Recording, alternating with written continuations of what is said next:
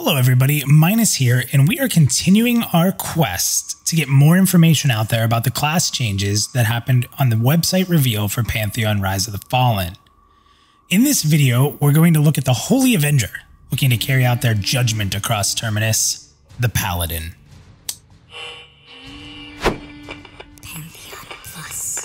So let's start with the top of the page, and Paladin is now listed as solely tank, which is continuing the theme we're seeing to clarify the class roles, instead of previously listing it as tank or utility. Armor is now listed as heavy plate and shields, and it's worth noting that we believe all the class pages simply list the highest tier of gear that they can wear, allowing them to wear all the armor types that would fall below the listed selection in armor class. The weapons listed previously for Paladin were 1- and 2-handed edged or blunt weapons. Their weapon set now lists a more specific set of weapons. These are sword, greatsword, club, warhammer, great hammer, mace, great mace, edged, great blade, axe, great axe, and polearm, giving the paladins quite an array of weapons. Paladins now list endurance along with the pre-announced wrath and reckoning point systems for their combat resources. It's worth noting that we believe endurance seems to play off of climbing and other types of fatigue-style activities in Terminus. The race for Paladins remain the same, with being the only class with 2 available races only, in Dwarf and Human. So let's jump into the new ability listings and talk about what's changed or is new.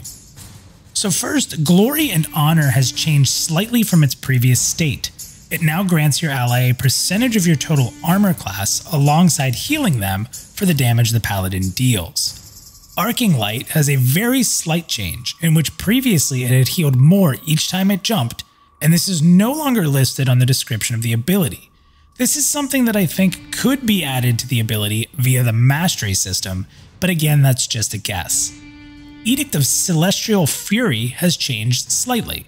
As it did previously, it stunned the enemy for a short period of time.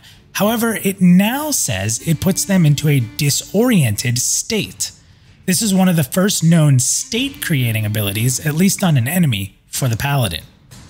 Now, these are the only 3 abilities that seem to be new or changed, which is slightly different from what we've seen so far in covering our class changes. Now, it's worth noting that descriptions for generating costing Wrath or Reckoning points has been removed from the descriptions. Now this could mean absolutely nothing, but it is worth noting in case somehow the system has changed how these resources work. Now the following abilities we cover are no longer listed on the website, so please note that this doesn't mean they're gone entirely. Some of these abilities may be added during future reveals, some may have changed, or perhaps they were completely removed. For the sake of this video, we'll be discussing the fact that they're missing from the site and just some small thoughts. First is Sense Undeath. The Paladin will glow when undeath is nearby. This was a passive ability. It was kind of a cool class fantasy, so I really hope this makes a return. Venger's Vow, which basically stated you couldn't be stunned by undead enemies as a passive ability, is also missing. Next is Knight's Persuasion. Now this ability allowed you to convince a humanoid enemy to lay down their weapons for peace and remove them from combat. It actually even made them friendly to you. This is an interesting CC mechanic, so again, this is one I'd like to see back because it's very different. Fiery Aegis is a wall of celestial flame that purges you of poison and disease while knocking around enemies or knocking them down around you. Brilliant Aegis was an AoE that blinded enemies and acted even as a bright light source even in supernatural darkness. Lightful Avenger was a passive ability that enhances the Paladin's combat prowess against undead. Now this was a self-imposed state, and in this state all damage would be reduced from the undead, and reduced damage was actually spread as health increases to the rest of your party. Again, a pretty neat ability. One of the types of spells that were listed for a Paladin on the old site were hymns. Now there were 3 types: Devotion, which gave healing abilities a heal over time effect, Stronghold, which gave the group an AC buff, or Justice, which gave 50% of wrath spent, which would be refunded on your crits. And then there was another type of, status or ability set called Evensong. Now there were a few different ones here, and none of these are listed currently. Glory and Honor was healing being applied to yourself as well.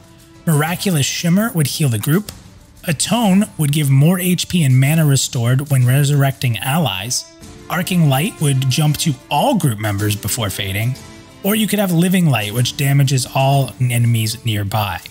So both these hymns and songs seem to be, at least for the moment, on the side, or will possibly be revealed in the future. Now, moving on from spells, or let's say utility or, I don't know, support style spells, we actually didn't get to see many melee abilities for the Paladin. I was kind of shocked because a Paladin's a tank, right? And we're seeing all the healing spells transferred over onto the site. I do believe this is a little confusing because it could lead a new follower to really wonder why this class is a tank, as in my opinion the class on the website reads a bit more like some sort of beefed up healer. That said, here are the combat style abilities that were left off of the site so far.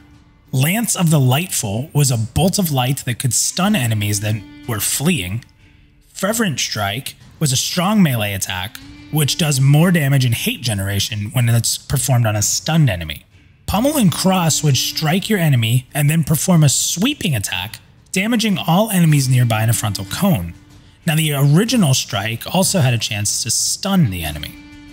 Light Guard would imbue your shield and increase your block or parry depending on your weapon type. If you blocked or parried during this, you'd actually stun your enemies. Miraculous Shimmer would basically dive to the assistance of a low HP group member, leaving an image behind to distract your current target. Also a pretty neat ability, we hope we see this one back. Glorified Self would kind of tie to that ability. It would send an image of yourself into battle to hold enemies' attention, like a temporary CC or a fake tank, so to speak. Hollowed Assault would evolve your Chastening Strike into Hollowed Assault, allowing them to strip the marks of high mortals from enemies, as it says, which is a confusingly worded ability that seems to debuff something unique. But at the same time, I think that this could easily be removed as a new ability and just placed as a mastery style upgrade. Now, Chastening Blow is the last of the melee attacks, and this one would imbue your weapon with light that could strip profane and curse enhancements from the enemy. So as you can see, it appears a lot has been left off for the Paladin. As noted before, it doesn't mean that they're all gone, but I think it's fair that there could be some significant changes to coming how the abilities are laid out. Keep in mind the website abilities in the past were made before two very important key decisions were made. Those were the decision to remove ranked versions of spells or downranking, and also the inclusion of the mastery system. It will be interesting to see how much this class actually changes when the full set of abilities are revealed. Maybe we're making a big deal out of nothing, but I think we might be seeing some changes because there just isn't any attack or tank-like abilities outside of like hate generation or defense stuff. It's kind of interesting to me. So for those of you looking to play the Master of Holy Retribution, what do you think of these so far? Am I off my rocker going this detailed, or do you think it's all going to just work itself out? Are you still excited to play Paladin? Check back with us over the next week or so as we continue to cover more class changes and overall Pantheon Rise of the Fallen changes in our dig through the brand new website. Until next time.